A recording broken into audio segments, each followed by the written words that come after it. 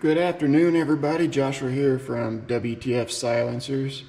Just wanted to go over kind of what happened last week at the Silencer Summit in Cheyenne, Wyoming, hosted by Thunder Beast Arms Corporation. First off, huge shout out to Thunder Beast for putting on this summit for all the manufacturers to come and test out their silencers and have them metered,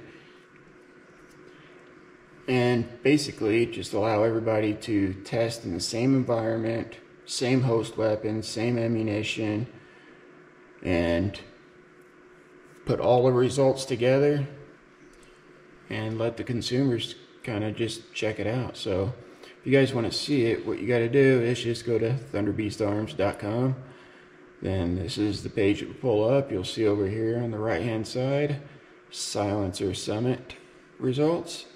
And this is what it'll pull up, and it goes through exactly everything you could possibly need to know about how the test was conducted, equipment used,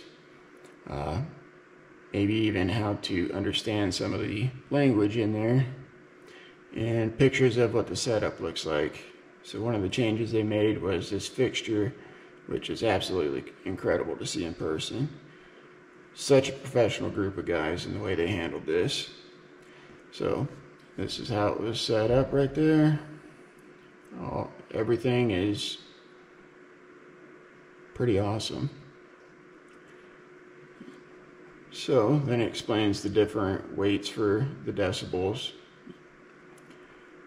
Also gives ground reflection, wall reflections, kind of why to do it indoors versus outdoors. Then every shot comes with one of these little wavelengths as well as some of that. So it's pretty cool. You could click on every round that was fired from every host setup, which this year looks like there was about 365 different combinations that were shot. Then, so what I like to look for and what I manufacture for is the shooter's ear impulse dB. So the felt reaction by the shooter's ear.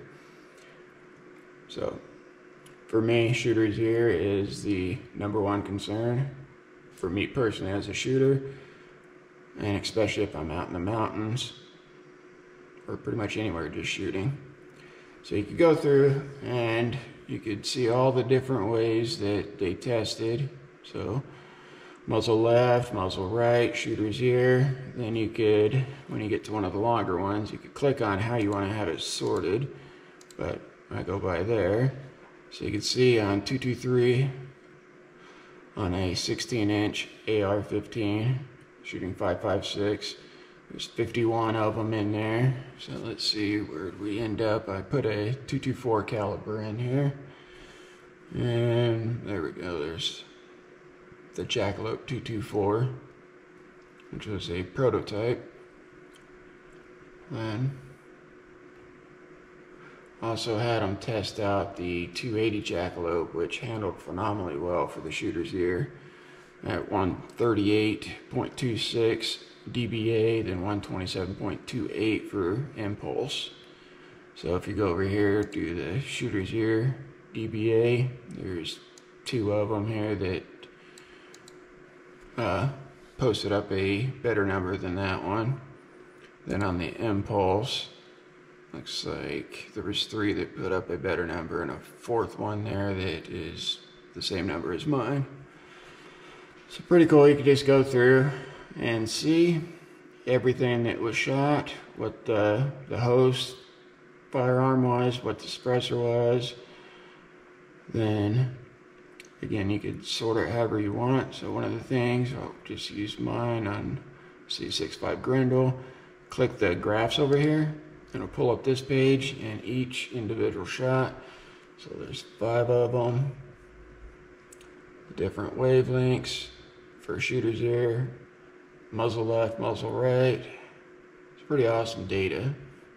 Super cool for consumers to be able to come check out all this data, as well as one of the, I think the greatest things about this summit and everybody coming to one place is kind of to see what all the other manufacturers are doing and kind of keep the standards the exact same.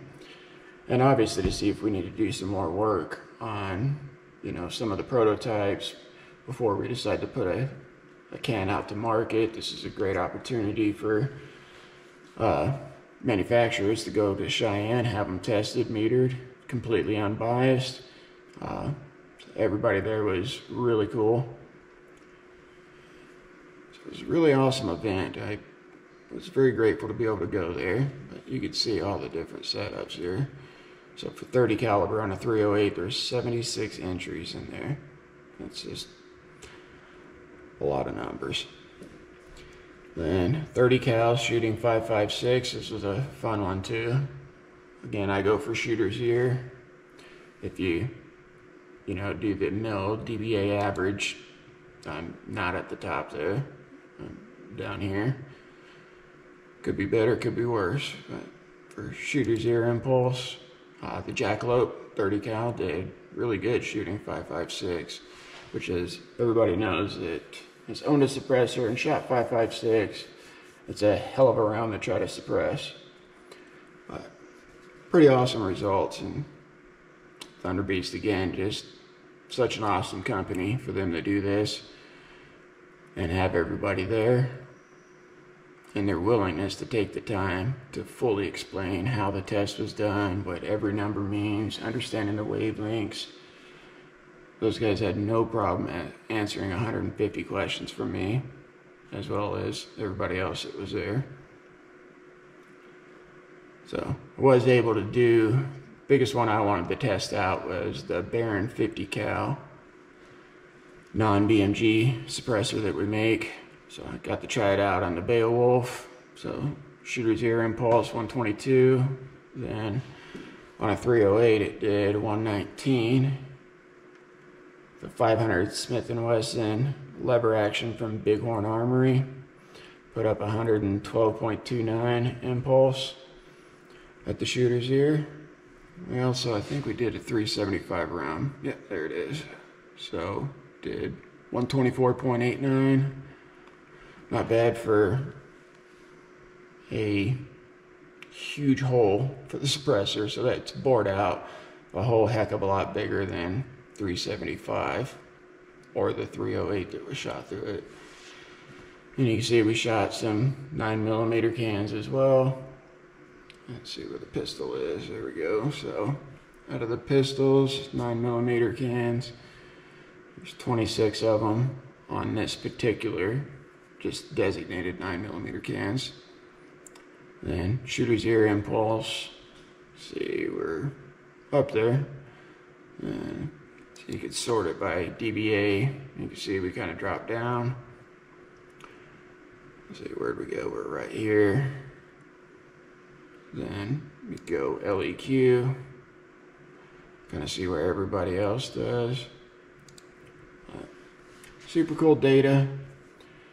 Then kind of answer some of the questions at the end here that are frequently asked. How to find out more information about the academic literature about the fidelity of the testing. So again, just kind of explaining the different wavelengths and what it all means.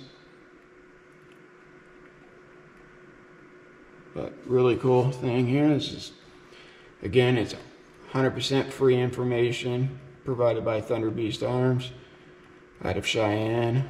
I think they're going to be doing this every year, so it'll be exciting for all of us to go up there every year as a manufacturer and test out and make sure that we're selling awesome, great products to everybody out there in the market, because the market is exploding right now and there's an extremely high demand for silencers.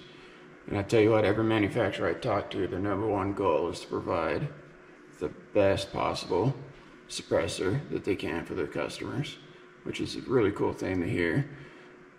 Never once heard anybody talk about, oh, we make this much money or whatever the case is. It's 100% was about the customer and their ability to provide accurate, complete data in an unbiased format. So that's what Thunderbeast was able to do for all of us as manufacturers.